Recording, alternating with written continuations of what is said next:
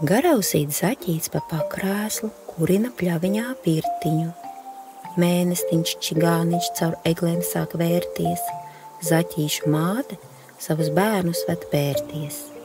Pičiņu pačiņu austiņām, modriņi sadzirdētām.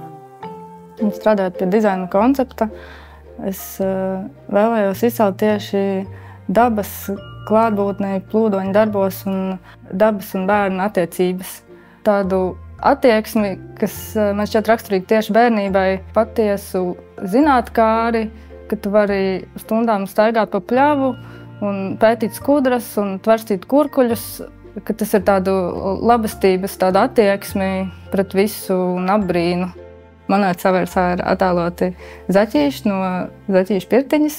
Zaķu bērni sēž uz lāvas un mazgā acis, ausis un kājas. Un reversā ir motīvs no Plūdoņa dzejoļa Rūķīši un Mežavecis.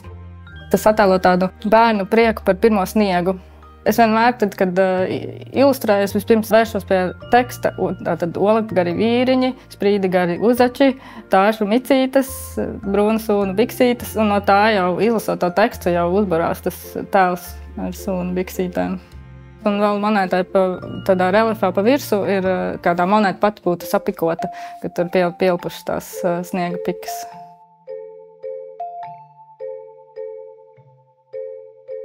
Strupausīts sunīts pa pakrēslu, savā nodabā skraida pa pļaviņu. Kas gan tur miglā kūņojas kust, to vajag zināt, to vajag just. Nu, bērniņi, joziet, ko katrs māk, ka negantnieks jūs nepanāk. Bau, bau, bau, bau, cibrit, cibrit.